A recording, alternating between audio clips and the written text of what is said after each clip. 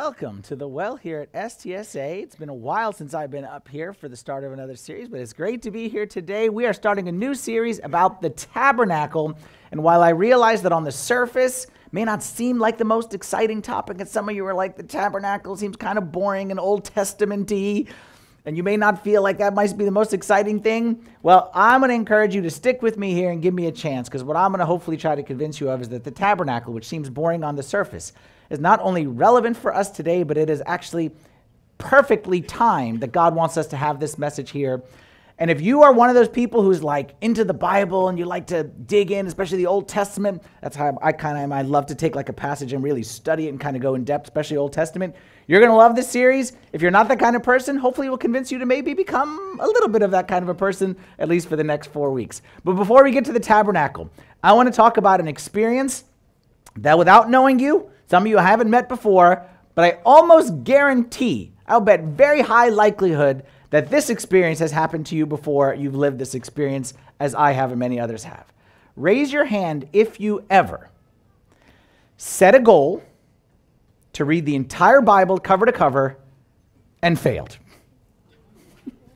Okay, so my guess is those who didn't raise their hands, which I didn't see any, but let's say there's someone, it's not because they didn't fail, it's because they didn't set the goal. It's probably my guess, okay? Because every single one of us, New Year, I'm going to read the Bible cover to cover, or, after Holy Week, I'm going to read the Bible, at retreat or that series, whatever it is, I'm going to read the Bible. And let me tell you how your experience probably went, because I already know how it went, okay? You started off, just like me, you started strong. Because the Bible starts off strong. In Genesis, okay, we love the stories, and it's exciting, and it's new. Like the Bible starts off with two people in a garden naked. Like it's the original Naked and Afraid show, okay? Like they stole it from there.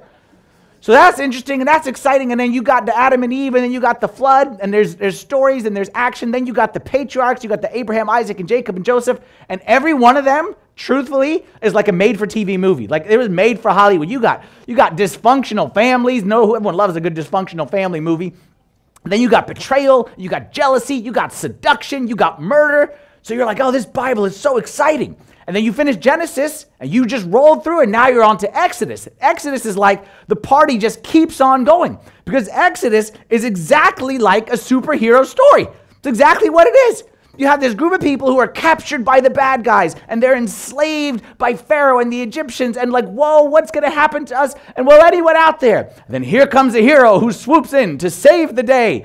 Okay, and it's Moses, and God sends Moses, and he sends him in the coolest possible way. There's a talking bush that's on fire. Okay, so this is better than Marvel Comics because it's real. These are real people. They're not injected or bitten by spiders, but we see great stuff. And what does a superhero do? Again, without any superpowers. He comes in and says, "Let my people go." Okay, one of like the most famous lines in all the movies. And boom, locust there. Boom, frogs over there. River to blood. Moon, the sun turns to darkness. And it's like, yeah, look at the power, and it's exciting, and it's so cool.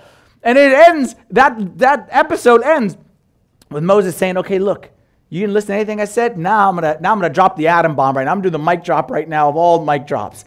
And God sends the angel of the Lord to come down and wipe out the firstborn of all of the Egyptians. And at the same time, Moses and the good guys make an escape through the night, like running after the train, okay? Like trying to get away. And then the bad guys are coming, No problem for God. Opens up the Red Sea. Good guy. This is not superhero. This is real. Opens up the sea. Good guys walk through. Bad guys try to chase them. Sea closes on those guys and they drown. And the good guys come out on the other side and you're like, wow, this is exciting. And then the movie always ends. The Charlton Heston movie ends with going up the top of the mountain and the 10 Commandments. And you're like, this is great. And you finish that 10 Commandments scene and you're like, I can't wait for next week. Like what's on season 2 or season 3? The Bible is so exciting. Action and drama. And then you get to Exodus chapter 25. And that's usually where the wheels fall off the bus, so to speak. That's where the excitement goes down the toilet. That's where the Bible becomes mundane, boring. And I want to say the word that I say as I'm reading it, and you probably said the same thing, is painful. Painful. Because that's when the subject that gets introduced is the Tabernacle, which is the topic of our study here for the next 4 weeks. The Tabernacle, for those who never heard of it or don't know what it is basically The first time that God commanded his people to build something, it's a physical structure, it's a building that we'll see what God wanted the people to do inside it. But in Exodus 25, after all these cool stories, God says, okay, now that we're in the wilderness, I want you to build this structure for me. And he starts to explain, and you're thinking to yourself, if you never read it, you're like, that doesn't sound boring. Like, I'm a Home Depot guy. Like, I watch HGTV in the dentist's office like everybody. Like, what's so boring? Well, I brought you a sample. And this is a sample. I could have brought many, many samples. This is from Exodus chapter 36. This is a sample of what happens after the excitement of the story. It talks about the curtains in the tabernacle. He made curtains of goat's hair for the tent over the tabernacle. He made 11 curtains. The length of each curtain was 30 cubits, and the width of each curtain was 4 cubits. The 11 curtains were the same size. He coupled 5 curtains by themselves and 6 curtains by themselves. And he made 50 loops on the edge of the curtain, that is the outermost one set. And 50 loops he made on the edge of the curtain of the second set. He also made 50 bronze clasps to couple the tent together, that it might be one. Then he made a covering for the tent of the ram skins dyed red and a covering of badger skins above it. That's just a sample. Riveting stuff. It gets better. For the tabernacle he made with boards of acacia wood standing upright. The length of each board was 10 cubits and the width of a board a cubit and a half. Each board of 2 tenons for binding one to the other. Thus he made all the boards for the tabernacle. He made the boards for the tabernacle, 20 boards for the south side, 40 sockets of silver. Here we get talked about the sockets. The sockets is what really picks up, okay? 40 sockets of silver he made to go under the 20 boards, 2 sockets under each of the boards for his 2 tenons. And for the other side of the tabernacle, the north side, he made 20 boards and their 40 sockets of silver. 2 sockets under each of the boards. So the west side of the tabernacle, he made 6 boards. He also made 2 boards for the back. Catch my breath. For the 2 back corners of the tabernacle, and they were coupled at the bottom and coupled together at the top by 1 ring. Anyone ready to quit? Let's keep going. Thus he made both of them for the 2 corners. So there were 8 boards and their sockets, 16 sockets of silver, 2 sockets under each of the boards. And you thinking to yourself, amen, what a message I got today. This selection, this sample, which honestly I could have just closed my eyes and done like this. After all that excitement that I just said about the Red Sea and the partying and the bad guys and the 10 Commandments, 13 of the final 16 chapters of the book of Exodus are like this. 13 out of 16. So that means if you're a chapter a day kind of a guy, that means you got to this part in the Bible and you're going to spend 2 weeks reading this. About goat's hairs and what color there should be. And about the size of the cubits. You don't even know what a cubit is, but you memorize the size of everything in cubits. And about the sockets and the color and the type of material and this kind of wood that doesn't decay and this kind of wood and this kind of gold. And you read this stuff for 13 out of 16 chapters. And some of you would say, you know what? That's okay. I can power through that. It's just 2 weeks. Well, I got a surprise for you. If you powered through those 13 chapters, what's waiting for you on the other side of the book of Exodus? Leviticus, which is even more boring. Because that book is not how to build the tabernacle, but it's what you do inside the tabernacle. And it gets even more painful and more boring. Because it says you bring this kind of pigeon on this day, and it's got to make sure it looks like this. And this is how you bring it. And you step in with your right foot before your left foot. And you wipe the blood like this. And then when you got a cow, you do this. And then this is how you debone it. Okay? And this is what you do with the fatty entrails. And this is what you do with the liver. And it's painful, painful, painful. And this, ladies and gentlemen, is most likely where you stop reading the Bible. This is most likely where you said, what's on TV? Or I'll read the Cliff Notes. But I want to talk about the tabernacle. Why is it so important? Why so much attention? Why so much detail? Like, who cares about the sockets? Who cares about the rings? Who cares about the colors? Who cares about the materials? Like, who cares how to debone a calf? Like, who cares? It might not seem it on the surface, but I want to try to convince you that the tabernacle is very important.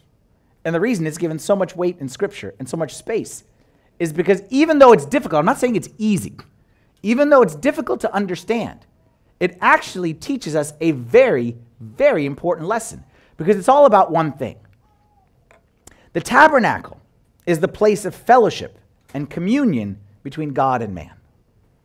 That's what the tabernacle is all about. The tabernacle is not just painful memorization. It's not like in chemistry, like learn the periodic table of elements just for the sake of. This is not just for the sake of the details, but the big picture. The tabernacle is about one thing.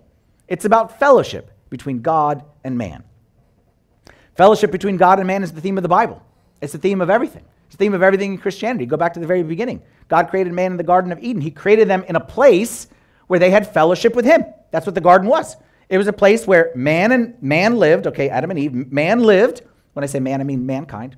Man lived, and God lived as well. And God walked with man, and God talked with man, and God shared with man, and man shared with God, and man and God had this great fellowship together, and everything was great in the garden. Then, of course, as you know the story, sin ruined it. That pesky little serpent with that little apple came in there and ruined the whole thing. And once you had sin, now the fellowship was broken. God and man were no more in communion with one another. So what does God do when fellowship with man is broken? What does God do? His whole purpose in creation was to create fellowship with man. That is broken. What does God do? Does God give up on man? Of course not. God, from that moment in time, is on a mission to rebuild it. There's a book written, it's called On the Incarnation by St. Athanasius, who's our patron saint. So if you've ever read that book, if you've never read that book, I would highly recommend it. It sounds complicated, but it's a very simple read. It's very short. On the Incarnation, St. Athanasius speaks about why did God send his son? Why did Christ take flesh? And he gives a great analogy. He says, imagine a person, okay, a rich person. Let's say you, okay, I'll modernize it. Okay, let's say you made it big, okay, you got a promotion, you came into a lot of money, and you say, I'm going to build a house.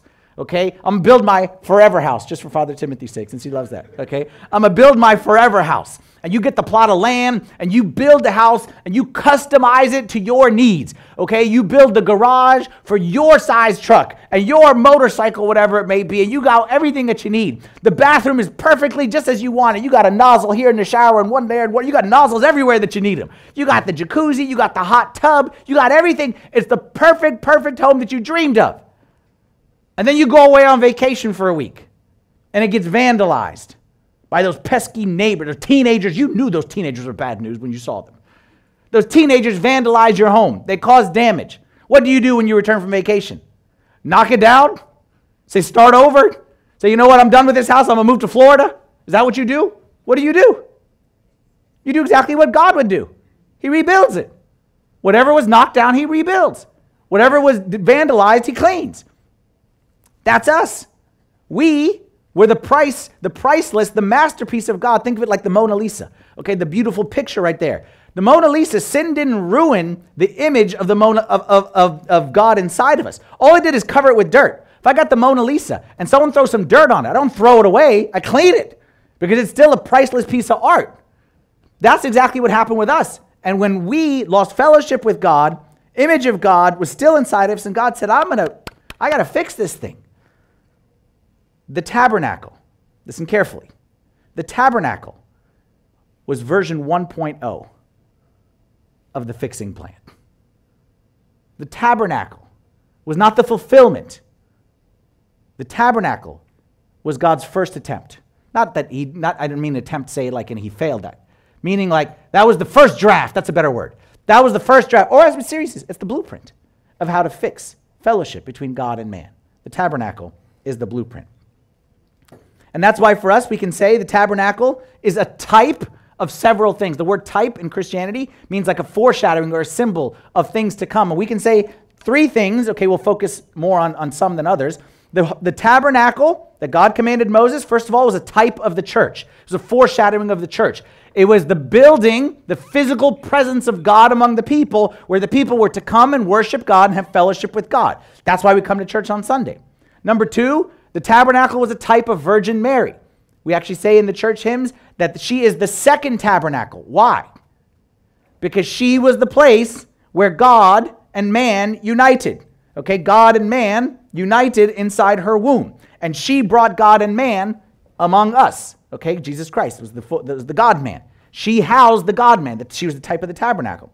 And then ultimately, the true fulfillment of the tabernacle is Jesus Christ himself.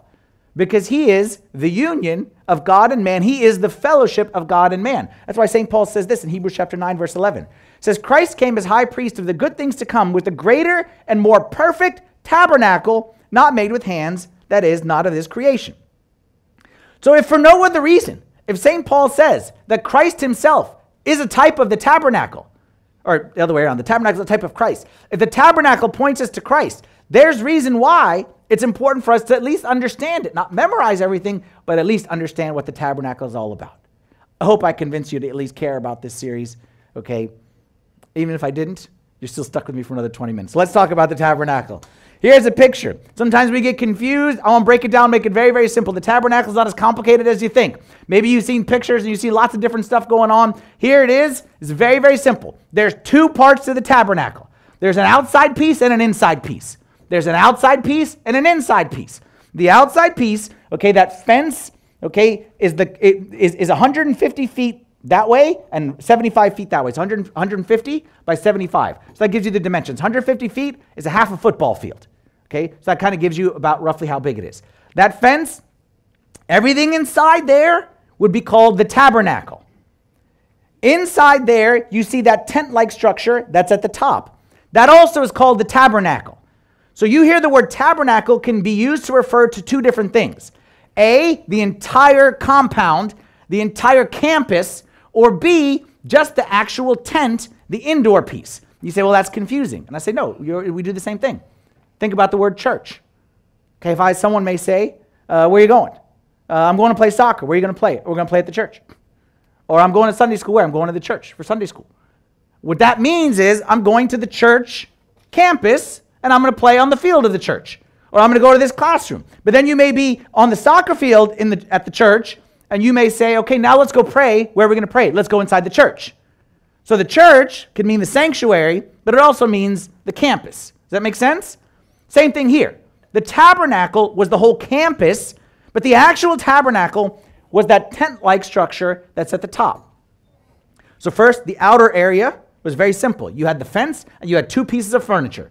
You have a bronze altar, the square thing at the bottom of the screen, and then you have a bronze laver. And laver just means a big bowl of water. That's all it is, where people used to wash their hands. We'll talk about, each week we'll take a different component. So next week we'll talk about the outside piece. The bronze altar, bronze laver. Sometimes you hear those referred to as the brazen altar or the brazen laver. Brazen just means bronze, but somehow it sounds more spiritual, so it's cooler to say the brazen altar, okay? But it just means made of bronze. The second thing is you have that tent. Now inside the tent, no more bronze, everything is gold. So outside is bronze, inside is gold. That inside tent, the tabernacle, has two sections. The first section is called the holy place, and then the second section, very creatively titled, is called the most holy place. See how that works? Very creative. The holy place and then the most holy place.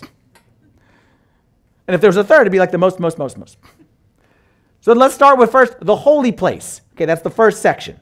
Had three pieces of furniture inside, all made of gold. Anyone want to guess? Anyone know their Bible? What were the three pieces of furniture inside? Shout it out. So, okay, so if one, there was a lampstand. I don't know who said it. A golden lampstand, okay? That's one. Sorry? There was a table. Very good. Very good. So those were on the two sides, a table of showbread and the golden lampstand. What was in the front? No, mercy seat. We'll get into the next one. Another altar. The altar of incense.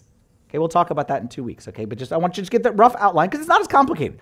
Table of showbread, golden lampstand, altar of incense. Now you enter the most holy place, also called the Holy of Holies. And inside there's really only one thing, which is the Ark of the Covenant. Indiana Jones, if you've ever seen Indiana Jones movies, that's what that's about, okay? And inside the Ark of the Covenant, there was three things, three items. Who knows what those three items were? The rod of Aaron, the pot of manna, the other one's the most obvious one. 10 Commandments.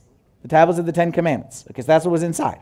So again, there it is. Now you know everything about the tabernacle. You just learned it in 3 minutes. You have to read 100 chapters in the Bible to get through the sockets and everything like that, but that's what it all boils down to.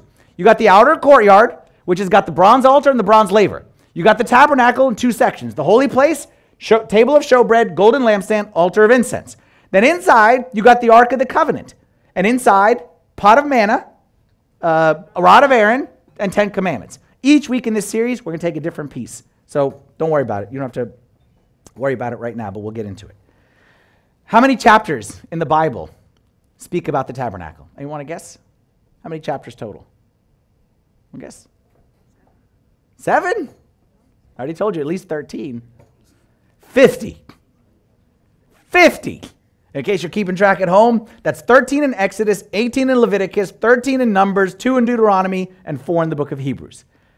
50 chapters about the tabernacle. In case, just to put that in perspective, again, if you're a chapter a day guy, that'll take you more than 7 weeks of day after day reading about the tabernacle. And let's be honest, most of us are a chapter a day, but we skip weekends, okay? At best, we 5. So that's 10 weeks that you would be reading about this. Did you know that 50 chapters is longer than every other book in the Bible except 3? 50. So right now you're not talking about chapters about the tabernacle. You're talking about books of the Bible are not as long as 50 chapters. Only 3 books in the Bible are longer than 50, since we're on the trivia. Anyone want to guess? Psalms, Isaiah, Jeremiah. Very good. Those are the only 3. The tabernacle is longer than every other book in the Bible. My point is to show is that it's important, and that's why it's given that weight, because ultimately, like I said, the tabernacle is the 1.0 version of why Christ came into this world. It's the 1.0 version of the incarnation. So let us see right now, quickly, with the time we got remaining, the purpose of the tabernacle and how it relates to us.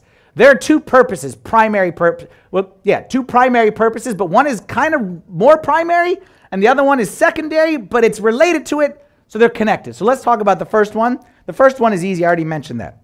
The primary purpose of the tabernacle was worship. It was a place of intimacy. Take a step back right here.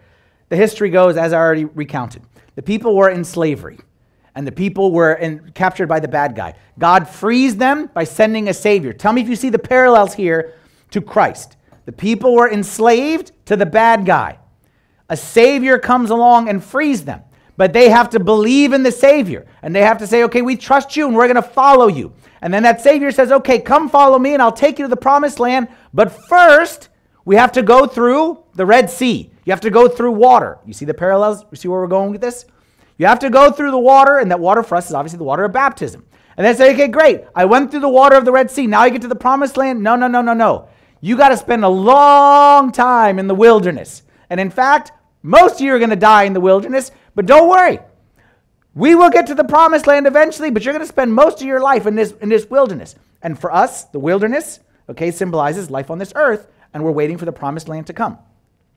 When they're in the wilderness, God gave them the first tool that they needed, the most important tool. He gave them the law, gave them the 10 commandments. That comes to us in Exodus chapter 20, and he gives the shalt nots.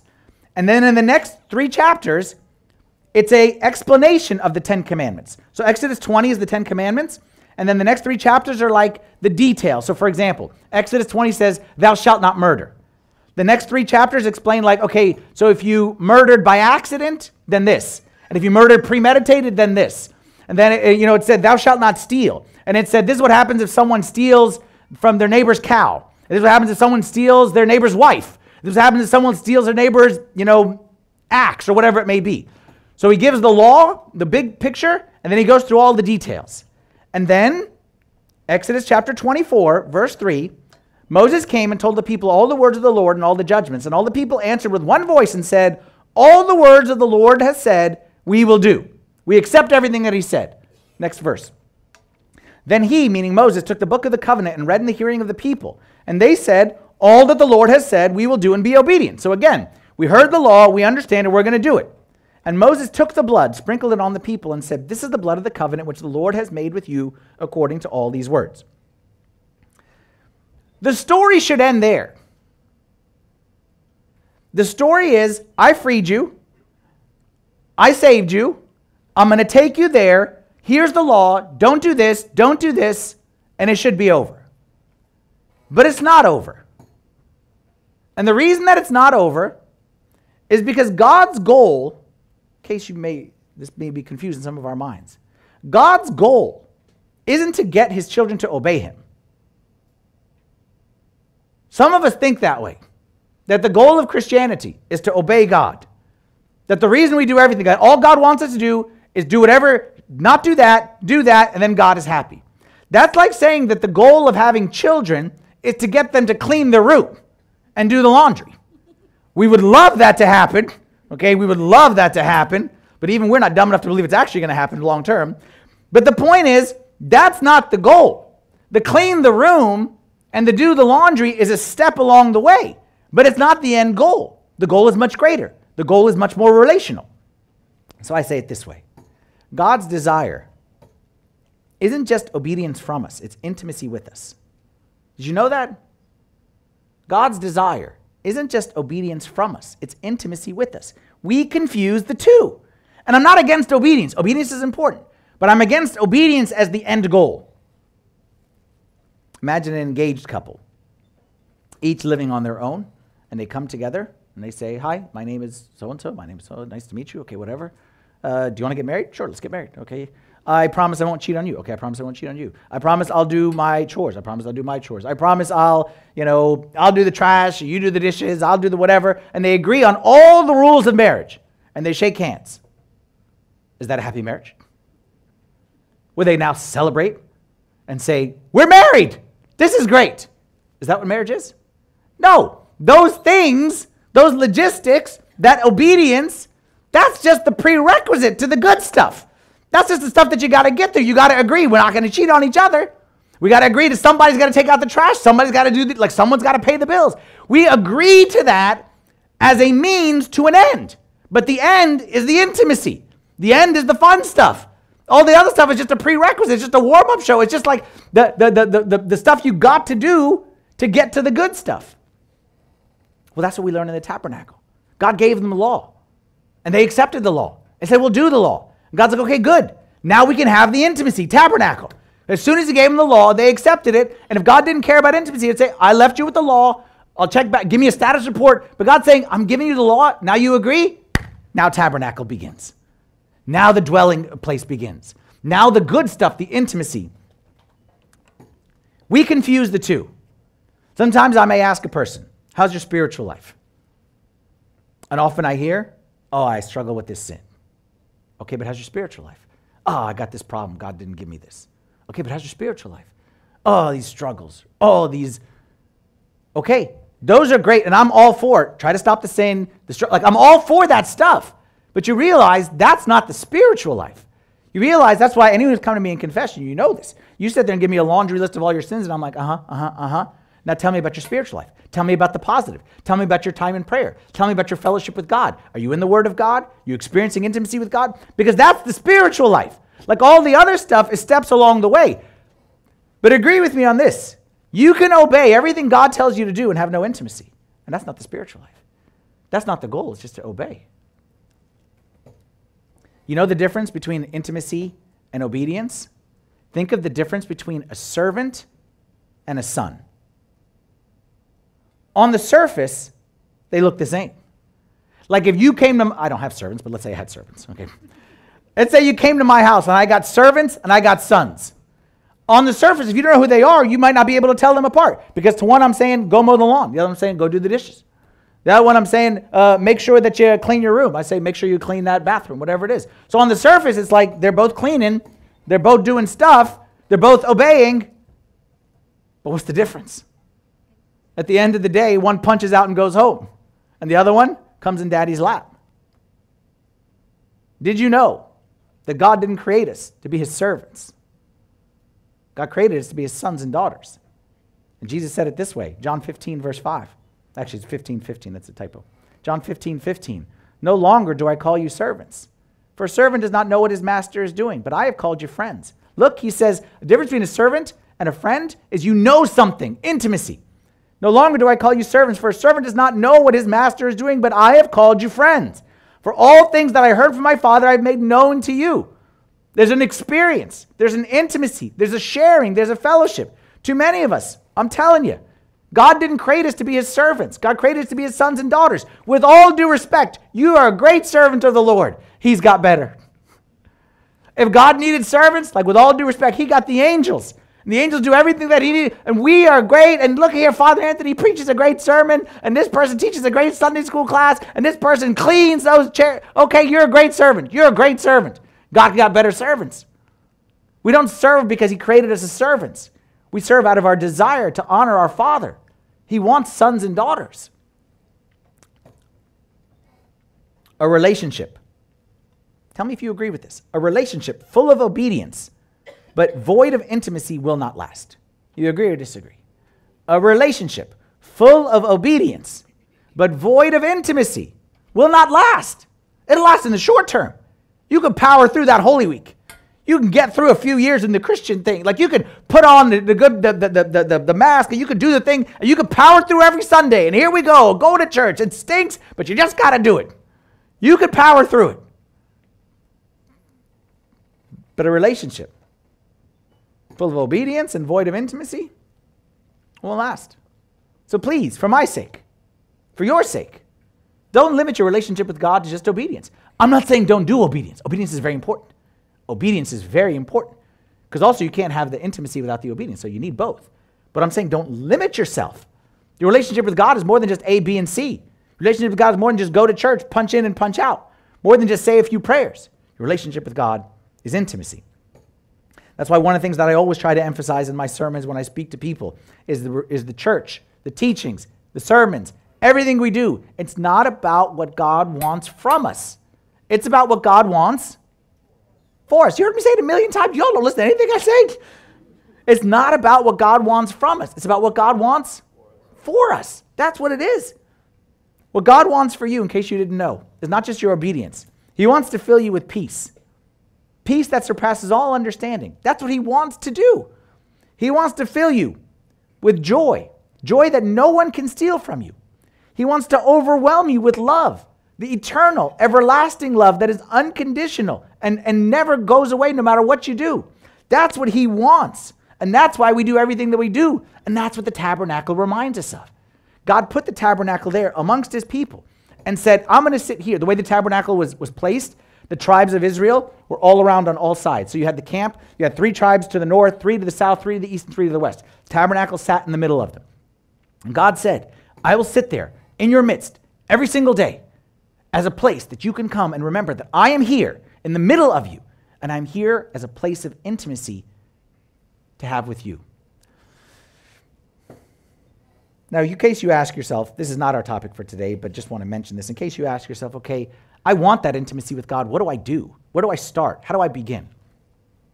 That's not our topic for today, but I heard a great sermon by a great preacher called Sitting with Jesus. Okay, and it was actually a year ago. It was last summer. I gave a sermon about sitting with Jesus where I talked about the way I approach quiet time. And I'm not saying I got the end-all, be-all, but if you're looking for a place to start, this is some like tips that work for me and some suggestions. This is how I approach my time with God. So I put up there on the screen, if you want to scan that QR code, it'll just take you straight to the YouTube, the video. Okay, you can check that out on your own. But the bottom line is that if you are missing out on intimacy with God, you're missing out on the whole thing. You're not missing out on a piece. You're missing out on the whole thing because in the end, that's what it boils down to. So number one, the primary purpose of the tabernacle, intimacy. Place of worship, worship, a place of intimacy. There's a secondary purpose of the tabernacle, which may seem unrelated, but let me show you how it's actually connected to the first one. The secondary purpose is sacrifice, a place of grace. I told you earlier that Exodus talks about how to build a tabernacle. Leviticus comes in and says what you do there. And what you do there is you make sacrifices. Offer this pigeon, offer this grain, offer this cow, whatever it may be. What was the purpose of the sacrifice? Why did God tell his people to do sacrifices? God wanted to control the pigeon population? God needed grain? It was just a way of of taxes? Is that what it was? Why did God give sacrifices? The reason God gave sacrifices as a way of restoring, again, this was 1.0 version, okay, because this is all fulfilled in Christ, the true sacrifice, but the tabernacle points us to it. The sacrifice was there as a means to restore the brokenness of the relationship between God and man. That's what the sacrifice is all about. It was when there's a problem, when there's a sin, when there's a mistake, you offer the sacrifice, now fellowship is restored. That's why Christ was the true sacrifice that once for all, okay, by which we have access to the Father.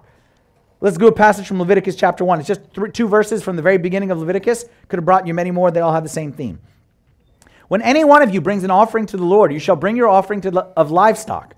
He shall offer it of his own free will at the door of the tabernacle of the meeting before the Lord. Then he shall put his hand on the head of the burnt offering, and it will be accepted on his behalf to make atonement for him. It will be accepted on his behalf to make atonement for him. This is one type of sacrifice. God gives more sacrifices, and the theme of them all is to restore God and man. Take a step back again. Think about this, okay? I told you the sequence of events.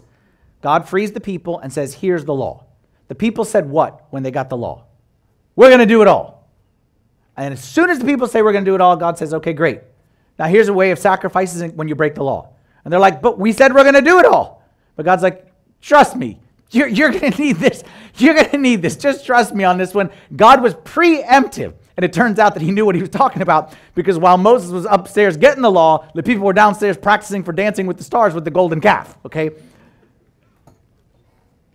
So God knew something. God knew something. God knew something.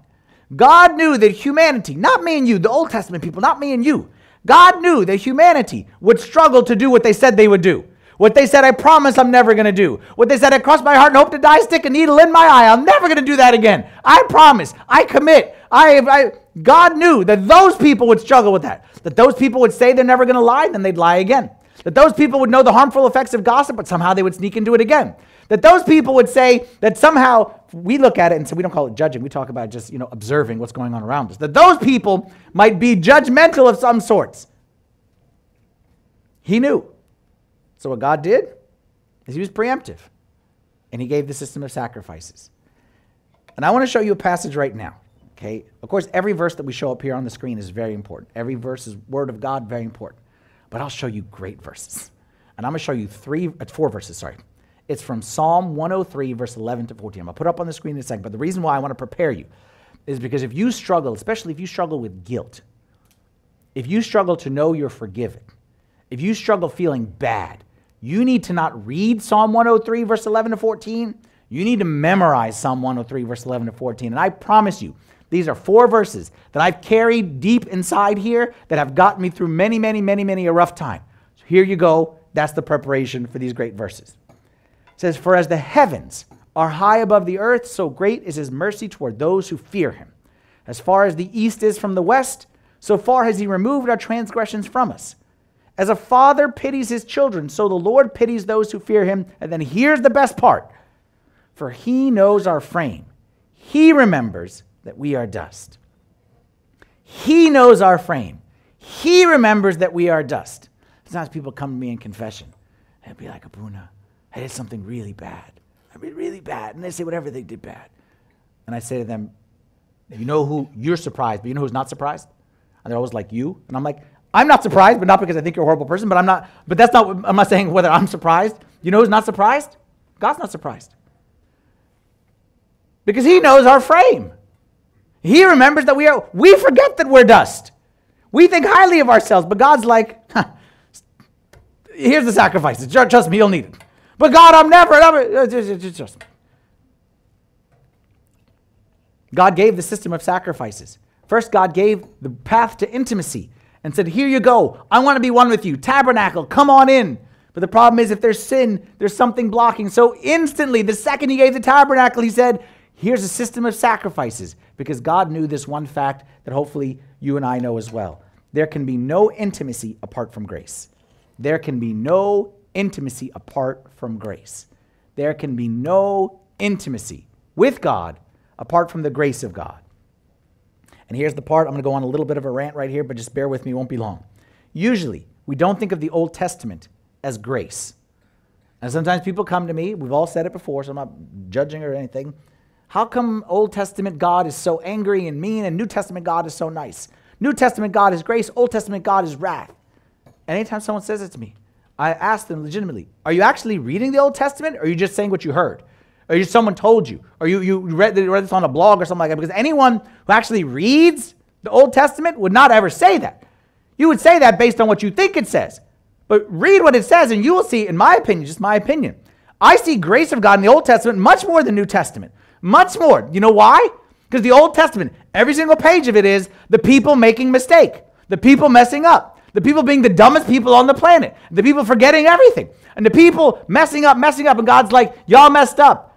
I'll give you another chance. And then they mess up again. I'll give you another chance. And then God's like, I can't take these people. These people, they don't know. Like every time I give them another chance, they mess it up again. And I can't stand these people. Okay, but let's give him another chance. Every page of the Old Testament is God saying, I hate what you're doing, but I'll give you another chance. I'll send you another prophet. I'll send you another priest. I'll send my own son.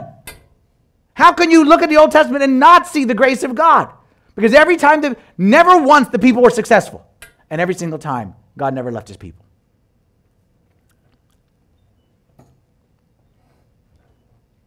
There can be no intimacy without grace. And thankfully for us, we don't have that was Tabernacle 1.0, Sacrifices 1.0. We had the fulfillment of it. The true tabernacle is Christ. Okay, church and Christ, but we'll talk about just Christ. True tabernacle is Christ. And the system of sacrifice that he's given us, what does God want from us? What kind of sacrifice is pleasing to God now? Pigs, pigeons, grain, hot dogs? Like, what does God want? The true sacrifice of God, I didn't bring it up on the screen, but you know the verse, maybe you've heard it before.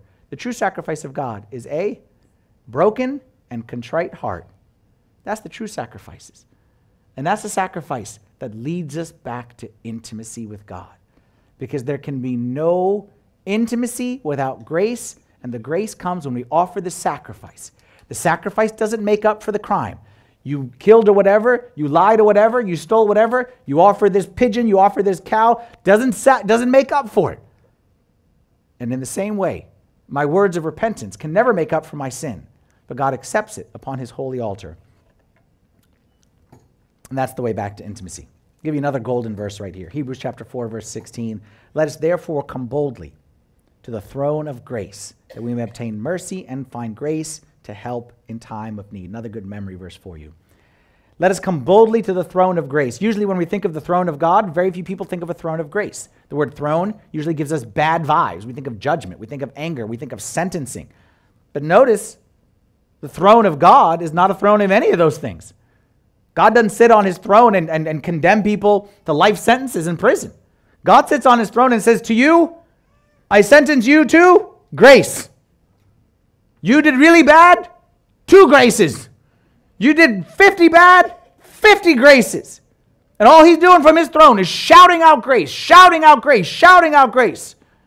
So why wouldn't we come? And that's why it says there, come boldly. Again, son and a slave, a son and a servant. If both of them are in the house, I have my son, I have my servant. Okay, both of them in the house, both of them do something bad. Let's say they were, dribbling the ball and they broke the vase or whatever, if we had a vase. Okay, they broke it. Okay, each of them is going to approach me with a different feeling. The son, the son will approach me with boldness. And he'll say, Dad, I'm sorry. But he knows that he's my son, and while he might get something, he's still going to sleep in the house that night. The servant knows, it was nice knowing you. Have a nice day. You're fired.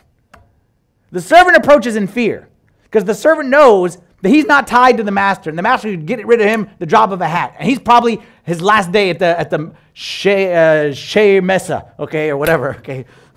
That's his last day at the residence. But the son comes with boldness, knows his place. So that's why for us, here's your homework assignment for this week. I want you to do 3 things with the tabernacle of God that is amongst us today. You come daily, you come boldly, you come as sons, not as servants. Again, you come daily, you come boldly, come as sons, not servants. Last thing I want to say, and I'll get you out of here. I asked myself, why do I spend time with God? Like, why do I? Like, nobody it's not like the Pope calls me and says, did you do your quiet time today? Like, there's no, like I don't have to check in. So if I don't want to read the Bible, I don't want to do my quiet time, I don't have to. No one's going to force me. Like, we're adults here. Like, I don't have to. So I asked myself a question. Why do I? Like, I'm asking you to do your quiet time, sit with Jesus. So I said, why do I do it? And I came up with a few reasons, okay? None of the reasons are because I have so much free time. Because usually when you ask someone, did you do your quiet time? Well, so I'm busy. And busy has nothing to do, it's not like, oh, I do it because I have free time. So it has nothing to do with that. So number 1, I wrote down several things. That's where I find clarity when I'm confused. Clarity when you're confused. See if you value that. That's where I find encouragement when I'm down. So I find strength when I'm weak. That's when I find reminders when I forget. That's where I find kick in the pants when I need it. We all need a kick in the pants every now and then. And that's also when I find a loving hug when I need that as well. If I had to summarize all those in one word, I would say that's where I find help in time of need. That's what St. Paul said in Hebrews 4:16. That's why we come boldly to the throne of grace, because that's where we find help. And whatever that help is, you need wisdom, you need strength, you need a kick in the pants, you need a reminder. It's there, and it's waiting for you. But the question is, will you come? And I'm saying, I want to come daily. I want to come boldly. I want to come as a son, not as a servant. And I hope that you want to do the same. Tabernacle is not so bad, is it? We're going to dig into it over the coming few weeks. If you want to read more about it, like I said, it's in Exodus 25 through the end in Book of Leviticus. But don't worry, we'll go over the highlights of it next week. So hopefully I'll see you back for that. Let's stand up together for a prayer. In the name of the Father, and the Son, and the Holy Spirit, one God, amen. Lord, we thank you for your never-ending grace. Thank you, Lord, that you not just built a tabernacle among the people of Israel, but you yourself came and tabernacled among us. You came and took flesh, and you're here, Lord, in our midst now. You're here every Sunday on the altar, and you're here, Lord, so that we could have a place to have intimacy and fellowship with you. Lord, please help us. Help us, Lord, to come to you daily, come to you boldly. Come, Lord, as sons, not as servants, and remove from us, Lord, anything that is stopping us from doing those things. We love you, Lord, and we thank you for your grace, and we pray that we can walk worthy of the calling with which you have called us with. We pray these things in the name of your Son, Jesus Christ, with the prayers and intercessions of all your saints. Lord, hear us as we pray thankfully. Our Father, who art in heaven, hallowed be thy name. Thy kingdom come, thy will be done, on earth as it is in heaven. Give us this day our daily bread, and forgive us our trespasses, as we forgive those who trespass against us. And lead us not into temptation, but deliver us from the evil one. In Christ Jesus our Lord, for thine is the kingdom, the power, and the glory forever. Amen.